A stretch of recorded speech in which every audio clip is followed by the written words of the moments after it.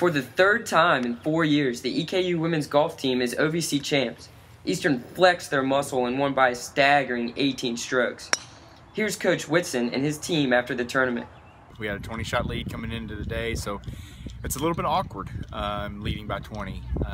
It throws you off your game just a little bit, but we got out there and got off to a real good start. We really started the day like we were leading by 2, and that's sort of what I wanted. We started the day with a lot of intensity. Just really proud of what they accomplished today and this week. What a performance by this team. It was really just a great week of golf. It's great.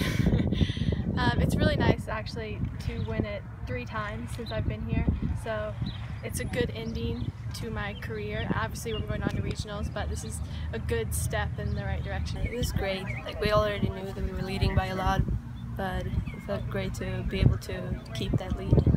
This team, I could not be more proud of this team.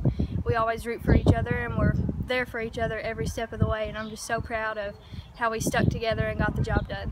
It feels amazing. This is the second year in a row that we won, and I would think that maybe it will feel a little bit different, but I'm just as excited as I was last year, and I can't wait to go to regionals and perform our best. Any OVC championship is great, but to win as a senior and in such a dominating fashion is just really special. We all played great, and it was just really fun to know that we're not done yet. Eastern Kentucky claims their 4th women's title in record-breaking fashion.